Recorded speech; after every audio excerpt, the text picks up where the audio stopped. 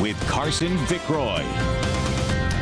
Well, Carson, you probably know a little bit more about the hurricane outlook than I do. You know, it feels like Harvey was just yesterday. Yeah, I mean, that wasn't too long ago, Cynthia. And NOAA has released some of their numbers. You can see the named storms, anywhere from 13 to 19 named storms in the Atlantic basin. Now, rule of thumb here, these are not landfalling hurricanes or tropical storms. It's just what's going to be forming in the Atlantic Ocean. Arthur, which didn't officially make landfall in North Carolina, we have already had one. Now, as far as the hurricanes go, of course, your hurricanes, they have winds of about 74 miles per hour or higher. We could have 6 to 10 of those form in the Atlantic basin, and then major hurricanes anywhere from 3 to 6 could form. Now, this is just a prediction. We can take these with a grain of salt because it doesn't necessarily mean it's going to come true, but we do need to keep our wits about us when we do see those showers and thunderstorms forming into tropical storms and hurricanes in both the Gulf of Mexico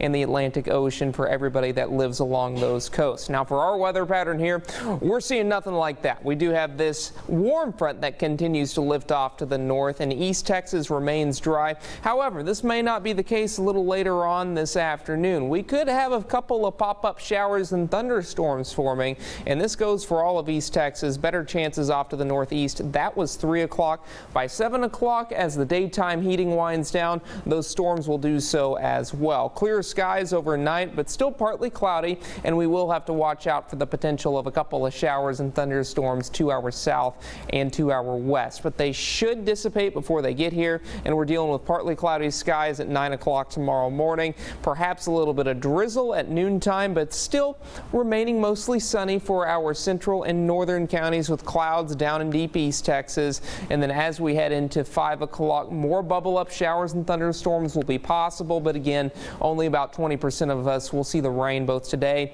and tomorrow. And then we are watching a larger complex of storms by midnight Saturday trying to make its rounds in East Texas. But notice this will weaken just a little bit as it moves through the area, but it is something worth watching through 7 o'clock Saturday morning. But almost like what we're going to see the next couple of days, Saturday evening, a couple more pop-up showers and thunderstorms are expected. So marginal risk of severe weather for some gusty winds, maybe some small hail like we saw over Toledo Bend yesterday. 70s and 80s, but we are warming up considerably as we go throughout the next couple of hours. 87 degrees. It's also going to be very humid. Almost air you can literally wear today. 70 degrees tonight, about a 20% chance of showers and thunderstorms.